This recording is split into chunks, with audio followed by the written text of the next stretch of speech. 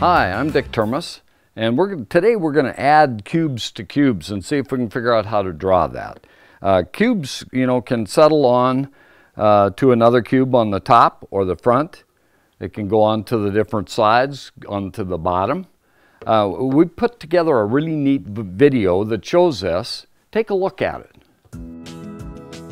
So one of the very important parts of drawing is to learn how to add cubes to cubes. If you can add cubes to cubes, you can draw a whole bunch of things that typically couldn't be drawn. You still have to think about your 3 sets of parallel lines when you add a cube up on top. It actually runs exactly parallel to the lower cube.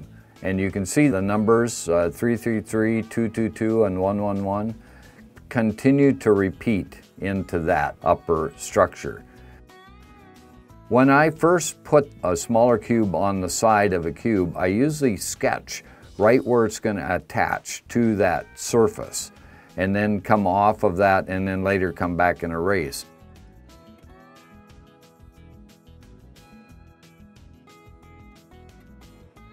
Keeping track that there's still only those 3 sets of parallel lines that you have to think about. And you can use a grid with this, or you can just keep track that the lines are running parallel to the first cube you drew.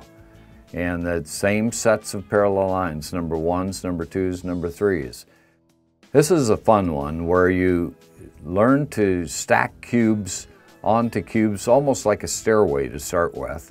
But then pretty soon they loop across and come back over the top of you. And you just have to look at your cubes and continue to think about your 3 sets of parallel lines. Every time you draw a cube, attach it to the first one, but then continue with your 3 sets of parallel lines as you come all the way around and underneath. And then once again come back and do your erasing and clean it up. Here are a few places you can see cubes added together in the real world.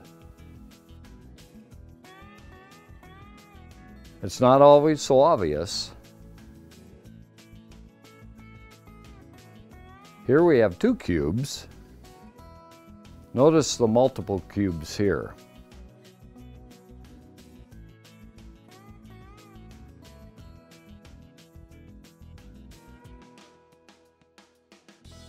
I hope you enjoyed the videos and the photographs, because they really do tie together nicely. I'm going to add a little bit more substance to that, one more thing to think about, and I want you to make sure you draw along with me. Get your paper out, your pencils, erasers. Erasers are good. You've got especially the approach I do, you've got to erase once in a while. So we're going to try a stairway. Now, a lot of times we want to draw stairways, so let me just start with a real basic stairway. If you start with the front of one of the panels and then come down and make another step that's exactly the same width, and you just kind of guess at it. I see mine's a little bit shorter, but that's okay.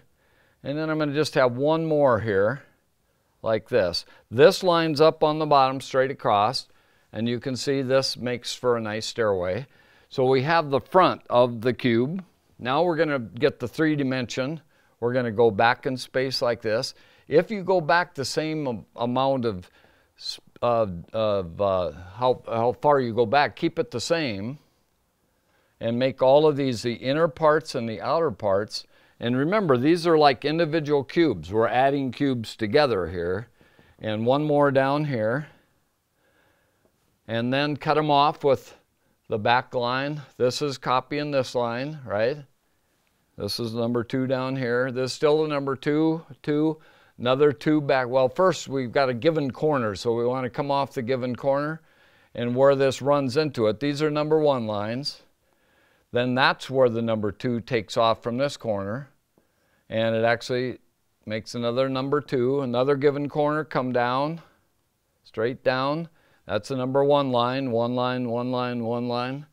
All right, and then you got another given corner here. Cut across. I'm going to erase a little bit because I don't want it to get confusing. All right, that's a nice way, just a really good way to build a a stairway. So you're thump, lump, lump, and you're up on the top. And who knows where you're going up here. Okay, so you can see these lines are running all the way through, so it's like put together. If you were actually doing it, you could, in the end, you'd have to erase these lines in order to make it be a solid shape. Or, as you can see, let me just switch colors here, you could just start with that. Once you figure this out a little bit, you might just draw this structure right here to start with, right there, and then come back in space and draw, you know, the rest of what you see. Okay, that's a nice simple way to do the same thing. So you can do that in all kinds of ways. You could have the front of buildings be that kind of structure, and or whatever you're building in your drawings. I almost think of drawing as building. I have a feeling that I'm building that object. I actually feel like I could walk up that. So, I mean, you have to kind of get where you really get involved with what you're drawing. I'm going to also draw something. This was out of my head, okay? And then I'm going to try something that's more realistic, like this cooler right here. It just happens to be sitting right here. I wonder how that happened. So anyway, you look at this cooler, and you can see there's a little cube stuck on the side of a cube.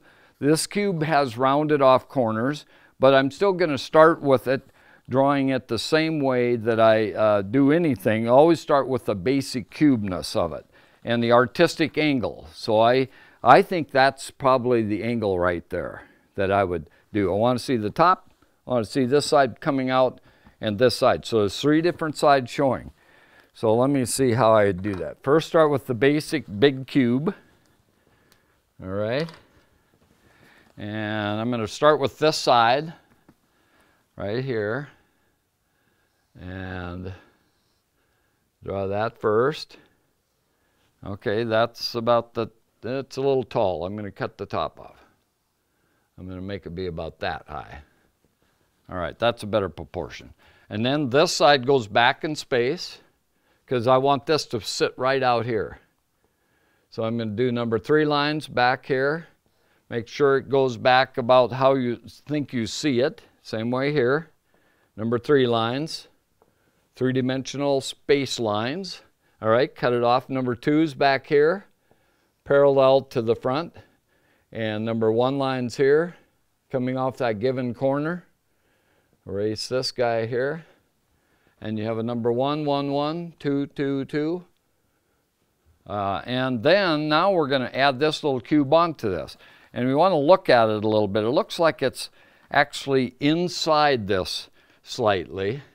So I'm going to put it in about that far and project these lines are parallel to number 2's. There's a number 2. This is a number 2 back here too. And then come straight down with this. Across, this is the number 2. I'm going to erase that line and have it extend down like so. All right, and get rid of that line. Now we've got a little, we got to get this out here. And it's got to connect with that. Well, let's get rid of this here and that little corner there. All right, so we got kind of the basic structure of this. And now I'm going to just play a little bit with the corners because they should be rounded off slightly. So I'm going to round this off, just a little bit of a curve here. I'm going to make this curve there, this one curve here, this one curve here. And you notice as soon as it makes a curve there, this line is actually going to disappear. And this is going to be slightly curved over here too. Okay, so now we have just this rounding off corner, and I'm adding a kind of a contour surface line. Later, there's one of the lessons where we really talk about these, to get these contour surface lines. So that'll come up in the future here. All right, so we got that rounded off, and this one kind of rounds off actually too. And this line would disappear here. And just kind of round that off a little bit. Okay, so far we have sort of the basis of it. Color-wise, there's a little square up in here that is round too. So we'll just round it as we put it in there, like so. That's this little hole here. So if we colored it in, of course, that'd be red, and this would be black. And a little white line in between.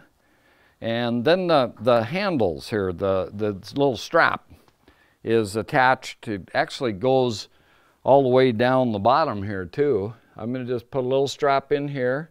It runs up like this to this little, let's say, oh, it's way up here, higher. It's got to come up here, and then it hangs onto a little clip right in here. Straps to that, and then it comes out of that clip from there. And I'm going to just have it run around the corner here, like that, and it attaches to the other side. Little bit of writing going on here. I won't overly write that stuff, but it has to fit with the shape that it's on. Ooh, I have my name written on this. I'll do that part. There's the terminus there. And we have, oh, zippers.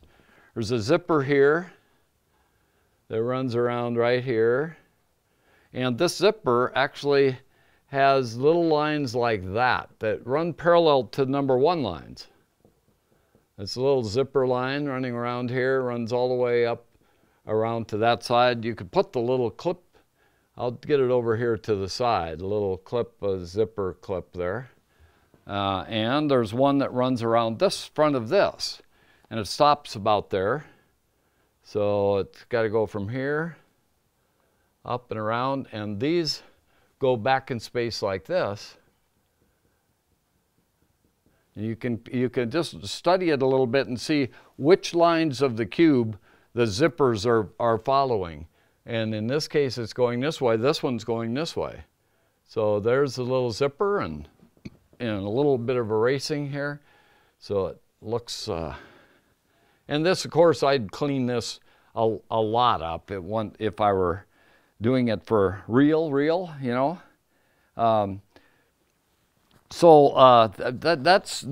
is looking at an object and drawing it, and the other was, the stairway was just making it up out of your head. And I think both ways are very interesting ways to learn how to draw. So I hope you enjoyed this, and look at the future pieces that we're doing. Thanks. Stop in next time to learn how to subtract from cubes.